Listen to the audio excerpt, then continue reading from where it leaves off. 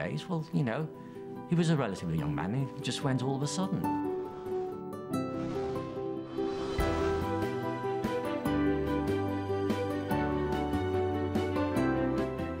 After your father died in 1934. Yeah.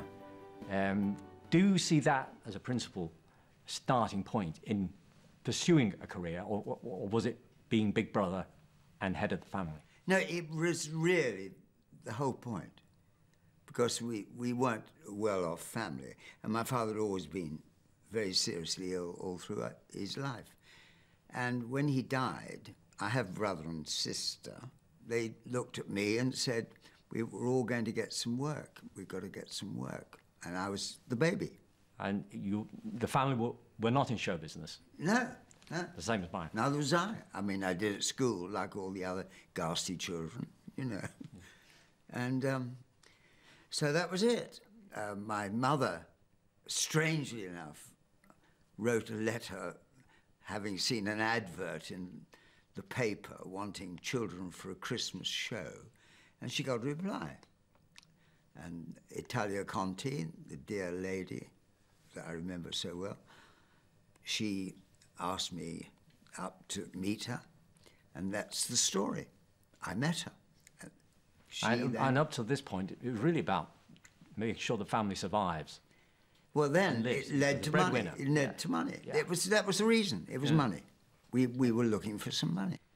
Well, growing up, it was always like, I had the two brothers, Maurice and Barry. The thing is, we had each other to dust ourselves off setbacks and fall, you know. Well, it's quite unnatural that you're going to go through a large part of your life with your two brothers, isn't it? I mean, absolutely. What have you got to be to do that?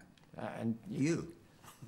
Because I don't remember having many relatives when we were kids. Yeah. Because we were very isolated. We weren't that well off. We didn't have any presents at Christmas. So, you know, the plastic trumpet.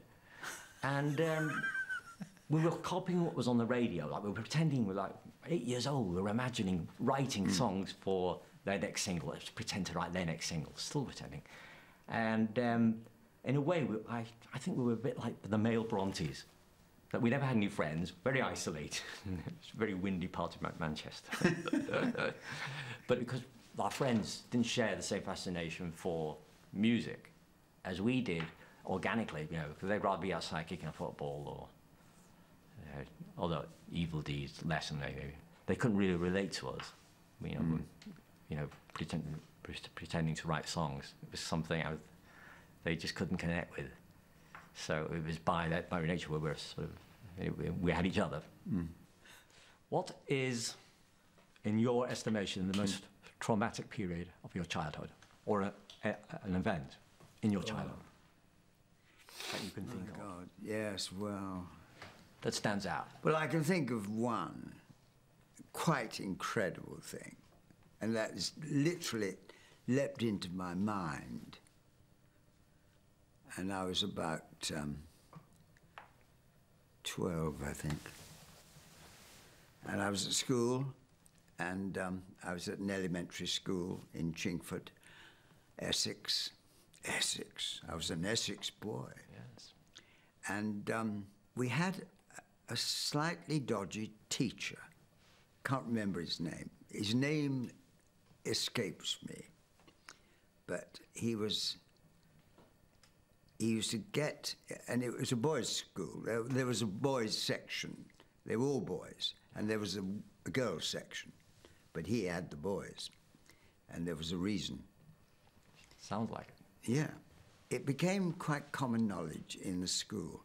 He used to get hold of the boys and sort of chat them up and try and be a bit naughty with them. And so he used to get these kids and hold them, he used to hold them quite tight, right up against him.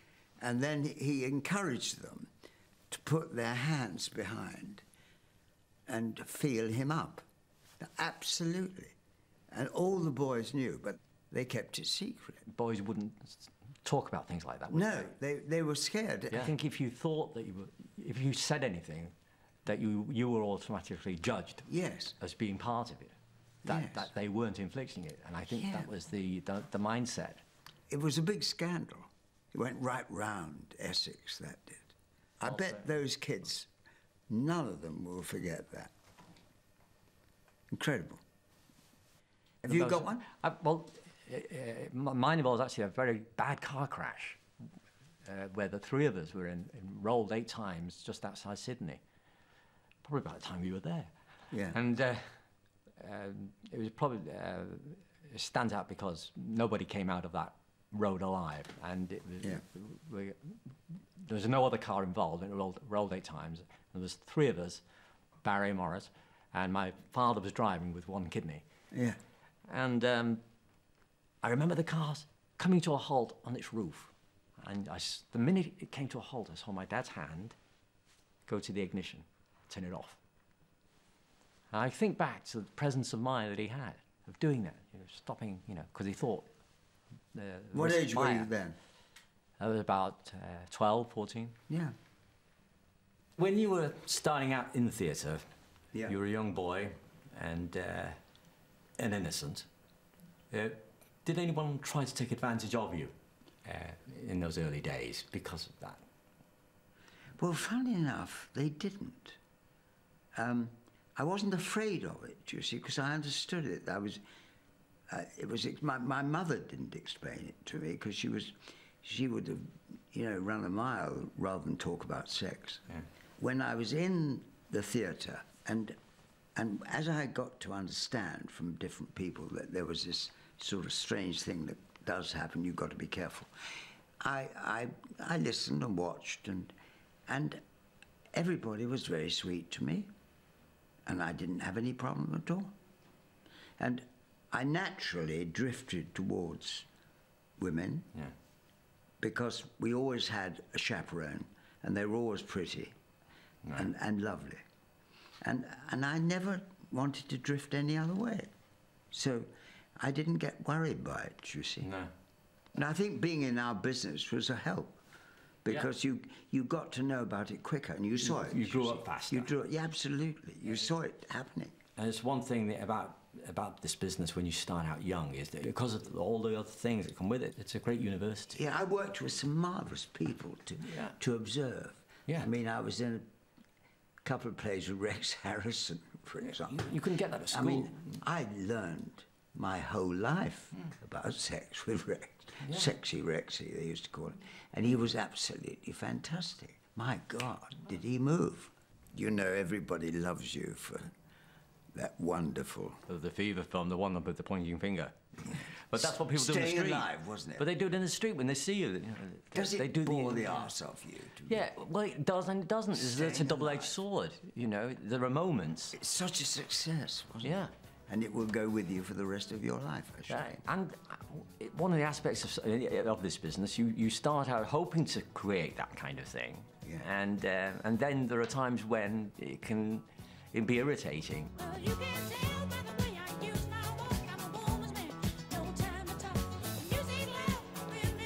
We were very, very cautious about it because it wasn't the thing for music and film together, because nobody was actually singing in the film, thankfully.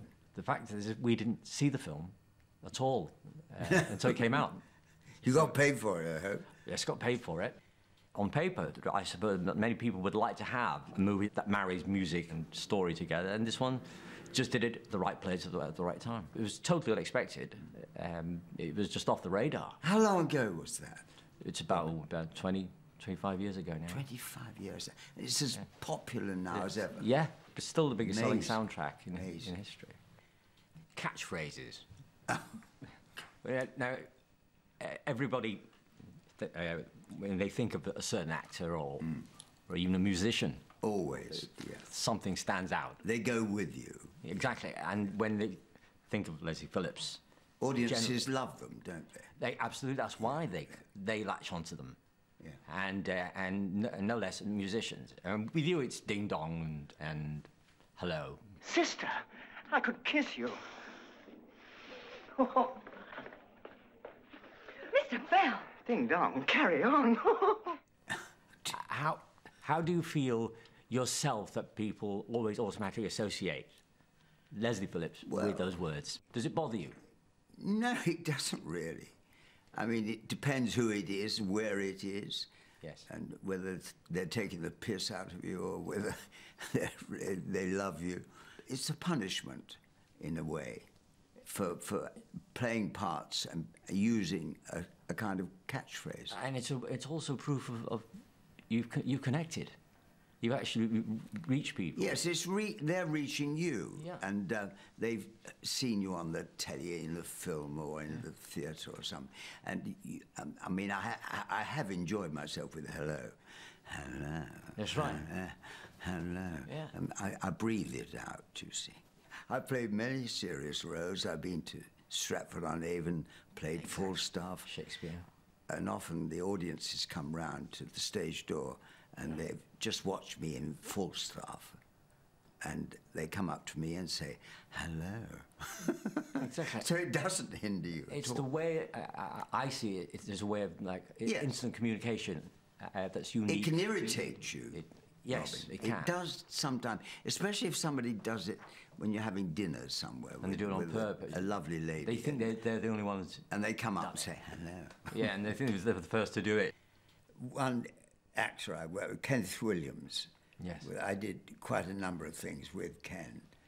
And he didn't like being interfered, I don't mean interfered with, but he didn't like people interrupting him when he was out. And he was a great character, bless his heart. But my God, did he go.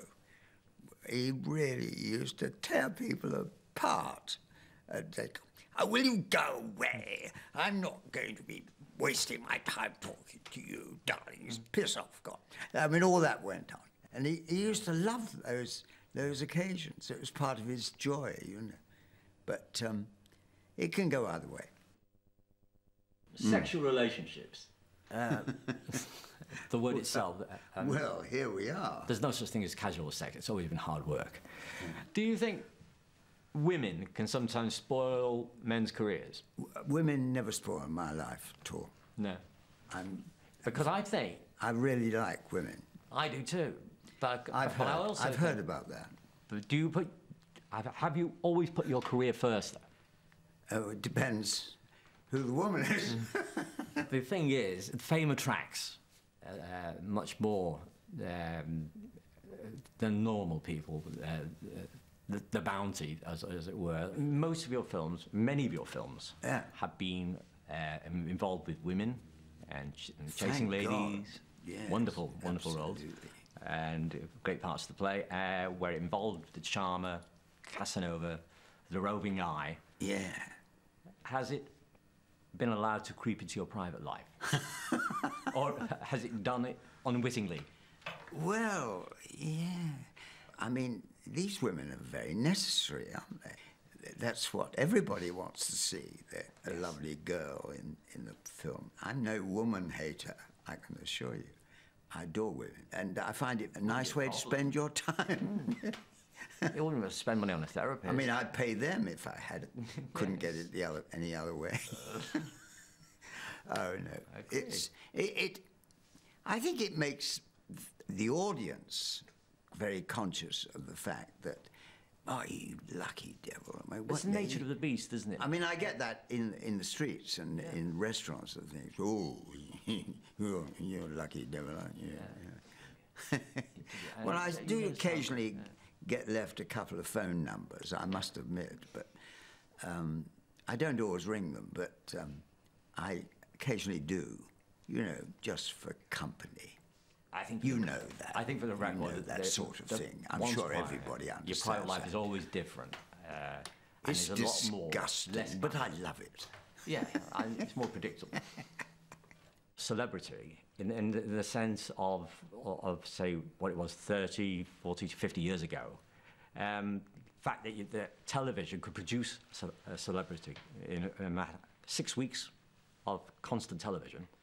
So advanced technology has actually created the 15-minute celebrity and reality television shows.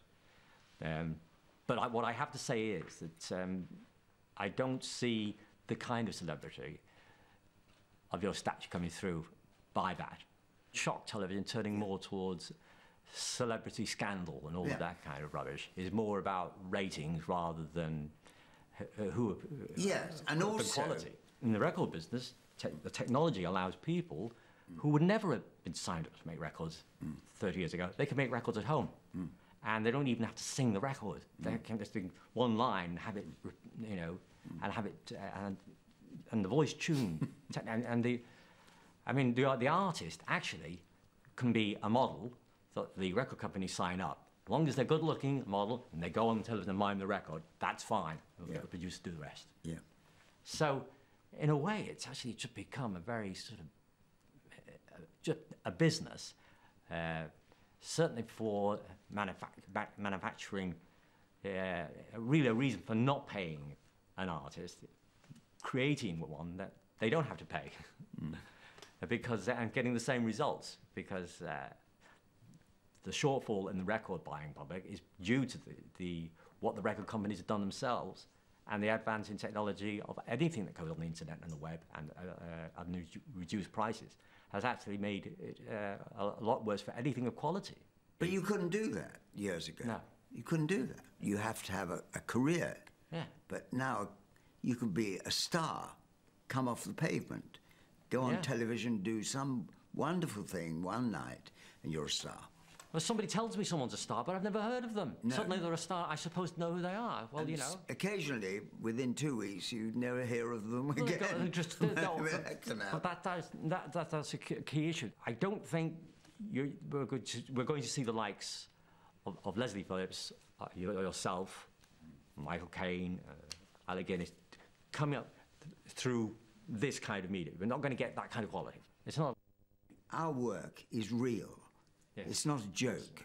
It's not being silly. In very serious times. It's talent, and used in such a way that you make the audience enjoy themselves. I did play every part, every job. I mean, every job in the business. I mean, I was a call boy. I worked in the box office. I did all those sort of things as well. Move scenery, you know. And then I've also been a star. I've been a director. I've been a producer. I've been a writer. So I've covered the whole gamut. It's a long career if you're really going to be loved.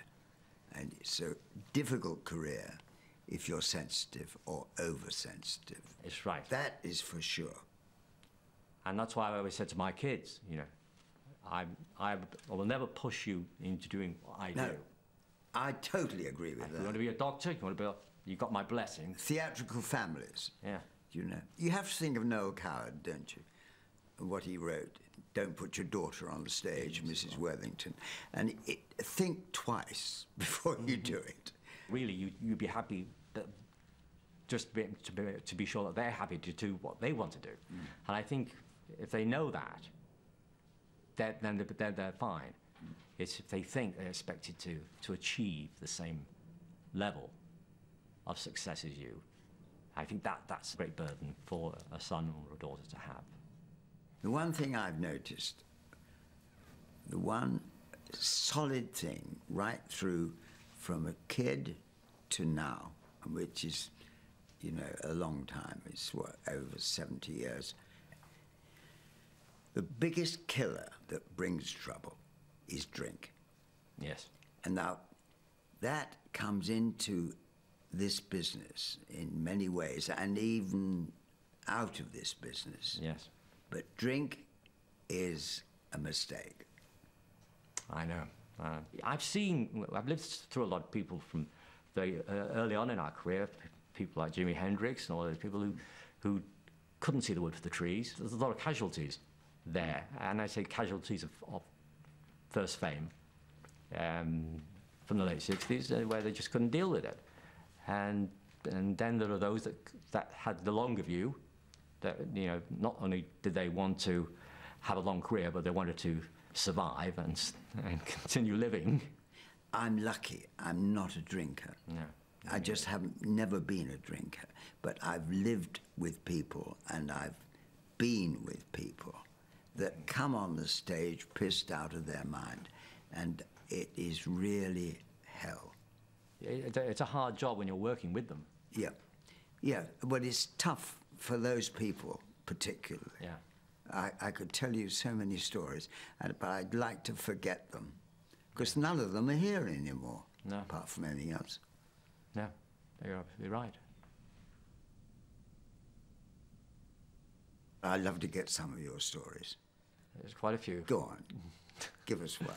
There's one show in Jakarta with 60,000 people. The governor said that the army would take care of us if we didn't go on in the middle of a thunderstorm, which was happening at the time. Yeah.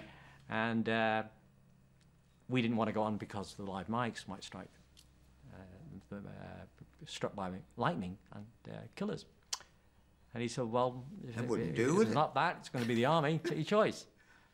So, so the governor said, we'll strike a balance. If the supporting cast go on, and they live, will you go on?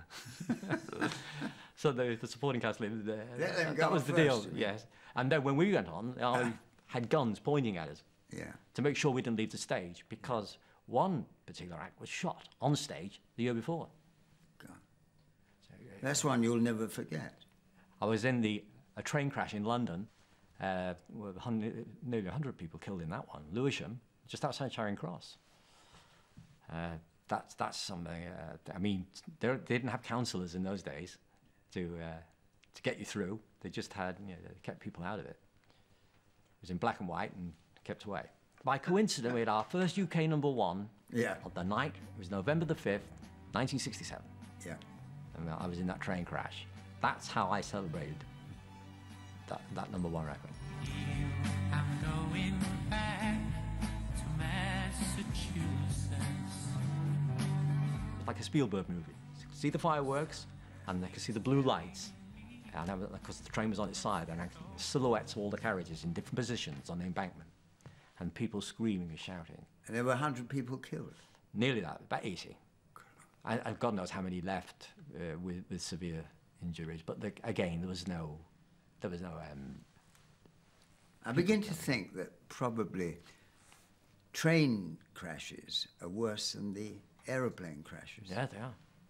You've worked pretty well, without a break, constantly throughout your career, making films. Well, of course, I broke my career with the war, you see. Yes. Because although I was an actor from the age of 10, I joined the army when I was 18 because the war was on. But so that I missed a lump of my job. I mean, to the degree that I didn't really, when I was invalided out of the army, I didn't really want to go back. I thought I'd get a proper job. Yeah. And now I was an officer in the army, and I didn't really. Do you think that is a part of that kind of infrastructure in the army? Yes. Do you think there's part of Leslie Phillips, of you now, in there, of that army influence that you I think it helped a lot with when I did come back on stage. Yes. Again. I think it actually helped because I think it's a very real thing. Well, I always think that it's vital to people who don't do what we do. Yeah. Our job is vital to them because it gives them expression. It gives them... Especially during the war. Without doubt. I worked for the early part of the war, and bombs dropping, and I was in the theatre. And recently, you made a film called Is There Anybody There? With Michael Caine. Yes, I think it was, Is There Anyone There? Is there anyone there? No, it matters, and it certainly doesn't matter to me. But what was the experience? Well, it was an experience that is an actor's worst possibility, because we shot the film, and it was great fun doing it, really was, and it was an interesting film, and some marvelous elderly people, because it was taking place in an old people's home, and yet it was a comedy. It was really super, and everybody was pleased. And then I was invited to the premiere in London, okay? And I turned up at the premiere, everybody very happy. Michael Caine, who was the star, undisputably the star of the film, got up, made a speech, and invited all the character actors. It was superb character actors in that film. Really superb. In fact, a lot of them were so old, and one of them actually died just before the opening, you know, and it was very sad. Yeah. Anyway, I walked in, saw the director, who I adored, was a wonderful young director, and then Michael made a speech, and in his speech, we all stood round. We weren't invited to speak ourselves, but he introduces us his crew, you know, in the film. And we were actually going to watch this film now. So he said, and I would like to say, he got up to the audience, I would like to say that it's not really a film about an old people's home, really. But that comes into it, but it's got other factors, and that was true. But it was strongly a thing about the old people's home, and I was quite surprised when he said that. Mm. And he went on saying that it's still this and that and something else, but none of us were invited to say anything. There were about 6 or 7 of us standing, all famous character actors, okay? Film started, I sat down, and as soon as it started, I thought, my God, it wasn't like that, was it? We shot that in another way. And before I knew where I was, and there was some nice little bits came up, I realized that they'd slaughtered the film. They'd slaughtered the characters in the film and made it much more a story about Michael Caine and the little boy that was the son of the mother and father who ran the home. And all the other parts disappeared. They were less interesting. And the press picked it up later. And when I saw the director, I just couldn't believe that they'd slaughtered everybody. It was all diminished. I think Michael was worried about him being in a film that was about an old people's home. Oh. It's as simple as that. So they minimized all that. And I heard him going on about it in the party after. In fact, some of the character actors wouldn't go to the party because they were upset. Very understandably, really. I was upset. And I've never, ever had that happen to me before. I've made 120-odd films throughout my life. And that's what happened. I don't know who was responsible. I said to the director, why? Why did you do that? And he said, well, the film just didn't stand up, he said. They were his exact words. I said, well, I don't know about that. But I never did any more to help the film because I think we were all rather hurt. Yeah. So, regrets. Let's talk about regrets. I think of only one person, really, straight away, my mother. Yeah.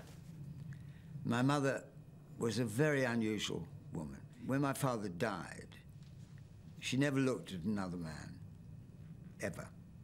And she lived to be 92. Never looked at one. She gave her life to me, my brother, my sister, and she never changed. She never was a theatrical mother. She never followed me around. She was so fantastic. But my mother remained absolutely amazing. Yes, and sadly, it came to the ghastly end. I mean, a really ghastly end. She was mugged. She was mugged in the street, and 3 kids tried to get her handbag, and she fought them off. And she was badly injured, and she died. That's absolutely dreadful. For myself, losing Morris, my twin brother, very, very unexpectedly, and something I still haven't accepted. That's a killer, yeah. Yeah, there's no closure for me because I think I just imagine he's out there somewhere, and I'll bump into him one day. But to me, that's probably the single most greatest regret that he's not here, and that's a life sentence. But it was so sudden. I was supposed to accept it after 3 days. Well, you know, he was a relatively young man, and he just went all of a sudden. And suddenly I'm supposed to have closure and completely accept what happened. But we're not built like that. We're not made like that. And going to a funeral for me was worse than actually being told he died, because it was actually seeing that he died. You know. Have you ever felt personally guilty about something that your work has prevented you doing? Really, in relation to my first wife, I wasn't married. We parted and were divorced, and it was very sad, and mainly because of the children, of course. And I was in Australia with a play, which was a big success, and I was contracted, and I'd signed my contract, and we were packing the halls. As you know, it's big money, isn't it? Big. And you were a long way. And a marvellous country. And I suddenly got this communication: she died, and was going to. You didn't make the funeral. I couldn't go. I'm under contract. I mean, obviously, I asked. Right. They said, "Well, we didn't have understudies because you were employed for your name. They can't put Joe Doe in." That's right. You know. No, that's right. So I mean, I questioned it, but I couldn't let the whole play fall on the ground. So I had to say, look, I can't be there for the funeral, and I was never forgiven for that. Never, not even by my children. Do you feel guilty about that? Yes, I do. Yeah, I do sometimes. I'm almost like married. My first wife and I, Molly, divorced. Yeah. And she got remarried, but we had kids to that first family, Spencer and Melissa. That was the bounty of that relationship. I'm grateful for that. It was a bitter divorce. Not so much financially bitter, it was for the sake of me seeing the children and not being able to see them. I wouldn't see anyone. I wouldn't go. I wasn't interested in going out or having a steady relationship or even meeting girls. I just went completely off for a few years. So it can have that effect. And do you ever keep up with your ex? No. Never. Only my it's goodbye, darling. Yeah. I will never see you again. Is it? It's not goodbye. Honestly, I don't. I think it's more like. Well, if you have children, the children will bring you back somehow. Yes. Hopefully, you know. I mean, I have no malice now. The years of, you know, I've weakened that. Yeah. So, you know, it's pretty much the ball. It would be in her court if she wanted that. So that wouldn't be a problem. But yeah, I mean, it's they've all helped to shape my life in one way or another. Yeah. But it's a difficult time, isn't it? Always.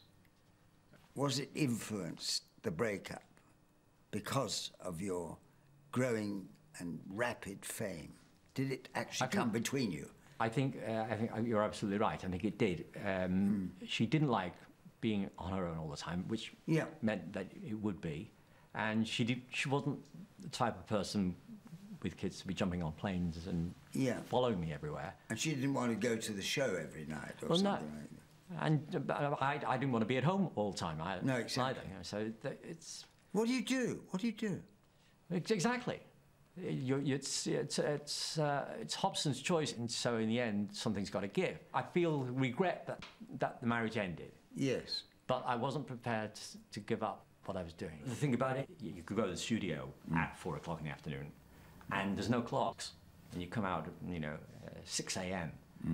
But the creative experience is that you don't feel time until you stop And then the adrenaline is the only clock from A to B. Yeah. As long as it takes to create that process. And so, you know, you don't know really what time it is or have any sense of time when you're doing it. The success can be the very thing that puts a stop to your private life. And when you're not there and you're out filming or you're, Yes. well, in my case, out on a tour, making a record, it could be weeks at a time, in their mind, you're probably with someone else. Yes, not. absolutely. Yeah, and it's bound to annoy them. Yeah.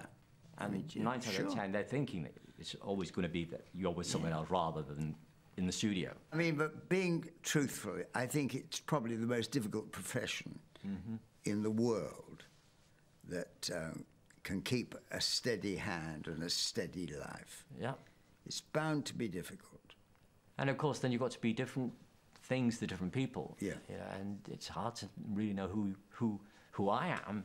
I think you have success because you've made sacrifices. My second wife knew exactly what she was getting into. Well, of course, yeah, but it can be tricky. Well, I've not altered in my attitude since I was a boy to being a young man, being in the army, and getting older. And it's my attitude is I've always liked women. I'm very straightforward. Very early on, I met this kind of atmosphere that you're a pretty little boy, you've got blonde hair and you're very sweet, and you're going to be an actor. And so you've got to be a bit careful, you know, who you talk to and who you take sweets from. I think they were really trying to wise me up against homosexuality. And that was very, very in the market at that point, and until eventually I realized what it meant. Nothing has changed more since then to now than homosexuality. That's right. Or sex.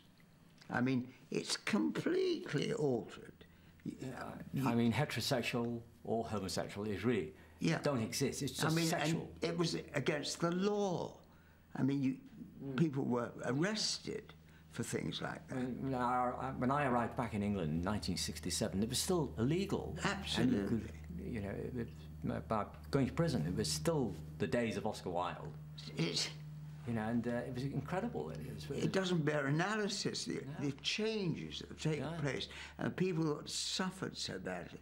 And now it's become even more of a kind of a lovely thing to be cool, and get what you want. Eh?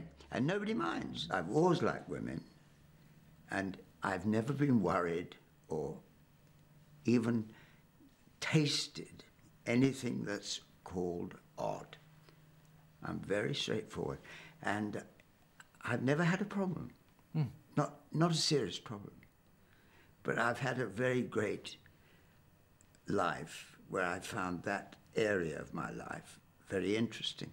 So what about loneliness? I think in this business more than any, there's a chance of being not alone, because no, it's a different thing. It's a different feeling. What triggers feelings of loneliness? I think if I get really upset about loneliness and I analyze it or try to analyze it, I think I find always it's something to do with my job. The job is all, isn't it, in your life, if you're not careful. I mean, you've got to have other people and all that, but with an entertainer, whatever he does, or singer, or whatever, you've got to be succeeding. If you don't succeed, if you go under. Yes. And if you go under, you get lonely. Yes, that's right. That's what I think. It dictates all the I think it dictates your life. Yeah. It's the most unusual job. I asked Peter Sellers once who he thought he was, and he didn't know who he was. He said, that's why I like to play. That's why I'm an actor, because I don't really like being alone with me. Do you feel that you've missed out? Well, you know, you got your family with you at your work. I didn't have that at all. Right. I didn't have any family. In fact, in a way, I kind of lost some of my family because I didn't have time to see them. Or I was away abroad doing a movie or something.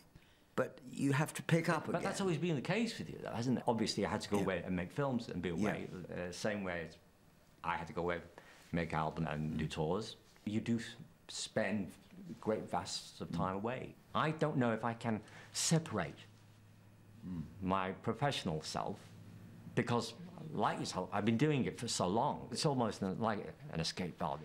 But I think there is a side of us that when you are in front of a camera on the stage, you become a different person that you probably wouldn't be. Well, I suppose being an actor is living a lie. It's a thing that is natural to us, isn't it? Yeah. And we are intentionally living a lie. But you have to succeed with that lie, because if you don't succeed and make the lie the truth to the public, you've missed out. But you have succeeded, and the reason is people wanted that, and that's because you provide with something that people really need. You being these different people actually is a tonic for them. It's a therapy. And it's not something that it's his generation. It's for future generations as well. It's perennial. And it could lead in from what you do professionally to what you do in your life. Without a doubt. So your life can change, and that can become a lie too. Do you find that with the people you know, as you rise in your fame, which is always happening and still happening, does the love grow more? It become more famous, or does it grow less? Do you think they really love you sometimes? I think you like that to begin with. Yeah. And then you start to get used to it. Not that you don't want it. You get used because it's happened for so long. You get used to it. You get used to being famous. You get used to strangers calling your name. And that's kind of, not normal for people that you don't know. But I mean, you have ups and downs in your situation. I mean, they tremendous successes, and sometimes it goes wrong. Does that affect some people you know? Not really. Well, you think about if you're songwriters, like. Of course. We are, of course. And it's not just you, is it? It's other people. Well, we can actually concentrate on writing for other artists, whereas we don't have to be out there, bearing the brunt of or fronting the record. We write for people like Barbara Streisand and people like that, and I have done Diana Ross and Dolly Parton and all that. And so when they do songs like Islands in the Stream and Chain Reaction and people like Don't Worry, I Can Destiny, Beyonce doing Emotion, you're able to, enlarge upon what you're doing without having to go out there and do it yourself. Let them do, record the song, and in the same way you feel like you're just part of it, but except you're not performing it. Yeah, they are, but you're still the composer, which is a kind of a good feeling, really.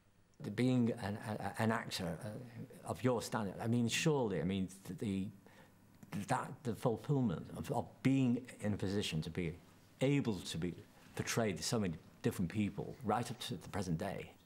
I mean, it's given to so very few. It's becoming a good character actor, really, and not letting it hurt your private life. Keep your private life going, and the people you meet, the people come to see you, people that like you, and they probably like you even more if your lie is so truthful. The fact is, when you act, you don't seem to be acting. The characters and the people that you portrayed have always been really honest and believable people. They weren't the dark underbelly of society. I managed to get a great difference into my career as I got older, and I took chances and made the lies even greater. I think the dangers of it, in terms of a life, is that the dangers are if it overspills into your private life and turns you into something that you're not as nice as you would be without that lie. I think you have to be grounded to a degree Yeah. in your private life. It can be quite dangerous, keeping up some level of understanding of what you're doing. So when the curtain comes down, you don't do something bloody silly, do you know? Yeah. And I think it varies from person to person. Think you're something you're not. Come back to normal. Yeah. Leave the lie alone. Do it tomorrow. It's been a great pleasure talking to... And to you. I mean, you are... I'm surprised at what we found to talk about, but... But you are, as I said earlier, an international treasure. And I'm honoured to have this conversation with you. And as far as I'm concerned, you are living a truth, because it is to millions of people exactly that. Really, smashing. Really, you're a smashing bloke. Thank you.